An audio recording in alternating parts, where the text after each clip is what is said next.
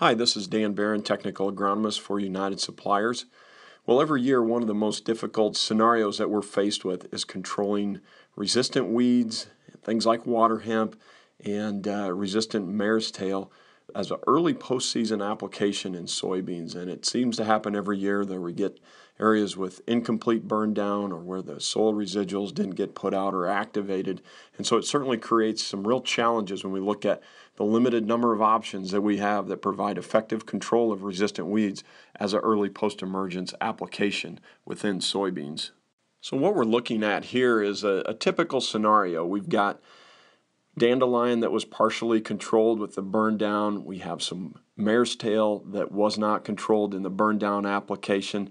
And coupled with that, we're starting to see a variety of sizes of water hemp breaking through as well. So not an uncommon scenario that many acres are faced with every year when we go into the early postseason application season in soybeans.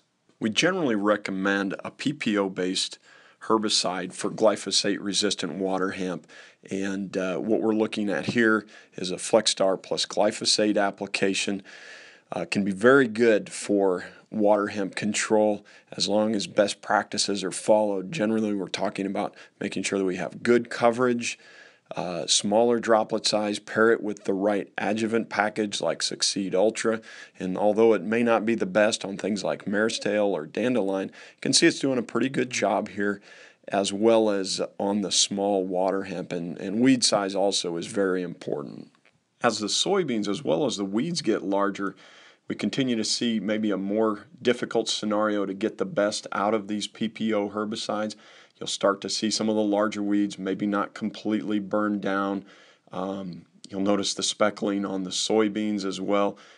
And we really start to look at things like shadowing, not only from underneath the soybean canopy, but also from some of the larger weeds will protect small germinating weeds underneath them as well. And so that's where you start to see some of the inconsistencies. Again, it's all really tied to trying to get these PPO herbicides out when the weeds are small and when you can get good coverage and control them before the weed size gets too large.